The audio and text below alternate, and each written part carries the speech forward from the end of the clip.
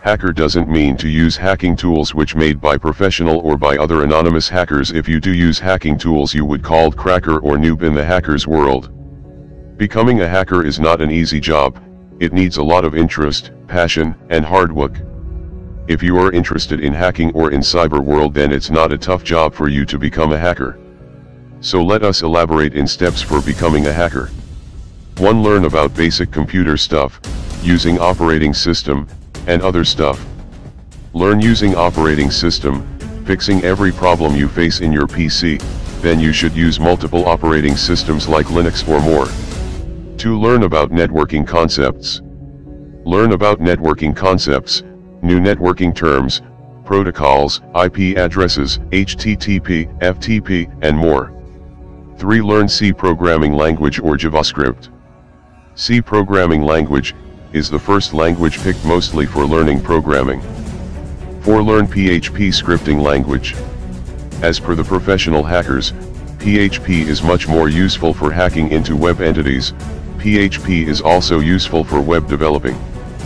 5. Try to understand how hacking tools work.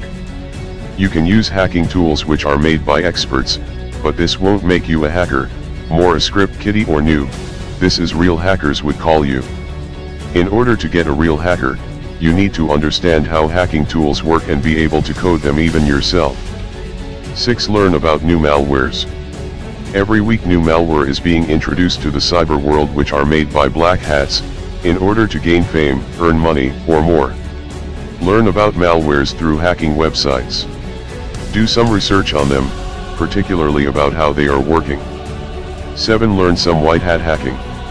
It's your choice whether you want be black hat or white hat. While white hats are known as good guys, black hats are the ones doing illegal things with their hacking skills, either for personal interests or for money. Do some white hacking, it will help you gain experience in hacking. If you want be white hat, then you should participate in bug bounty programs. 8. Try to make tools with Python.